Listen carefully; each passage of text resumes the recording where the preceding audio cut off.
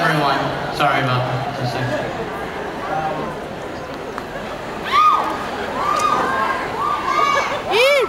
You're sexy! Yes, you are. Yes, you are. Work it.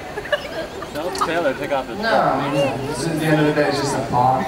You just go into it and, like, you know, your life, you know, you're walking on the street. I mean, that's a really bad analogy. You step on, like, a little stone and it just kind of flies away and you have no idea where it's going. And then you kind of, and then you're just trying not to drown afterwards. And that's, yeah, that's my life.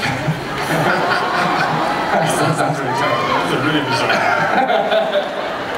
That doesn't really make any sense. I would actually like to, I'm sure you'd much rather hear from the actors, but I would like to say one thing, which is that the last film that I made was recut by the studio, and my experience with it ended up being quite a terrible one. And this has been entirely different, both dealing with Summit and dealing with this young cast. And as much as you know, they've said some very kind things about me, which I told them to, but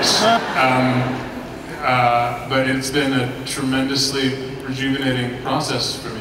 I now remember how much fun it can be to make a film, and that really comes from the people that you work with. Let's